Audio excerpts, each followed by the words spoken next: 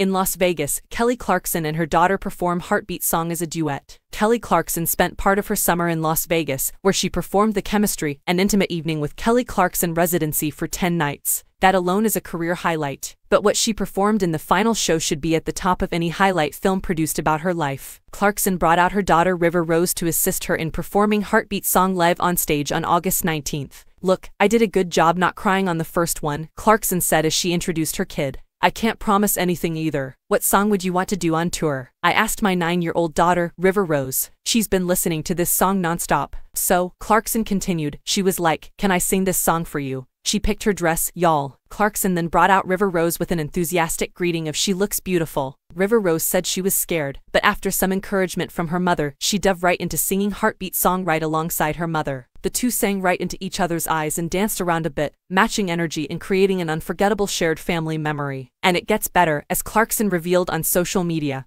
Her 7-year-old son, Remington, was backstage at this show as well, and he even joined her on stage as well, to dance to Whole Lotta Woman. Just like River Rose picked Heartbeat song to sing, Whole Lotta Women was likewise chosen by Remington to bust a move to. "Both of my kiddos backstage getting ready to join me on stage in Vegas," Clarkson wrote in the caption to her social media post. "Nothing will ever be as cool and amazing as these two little humans that will always have my whole heart." Clarkson recently celebrated another milestone. 21 years since becoming the first American Idol winner. On the 20th anniversary, in 2022, she reflected on what that occasion meant for her career. "We only get so many trips around the sun," she wrote on Instagram, "and while I am proud and feel abundantly blessed at the successes and failures that I have learned from," she continued, "I am most proud and grateful for those friends who have become family, and for their arms that have held me when I needed it and their hearts that have listened to me when I felt lost."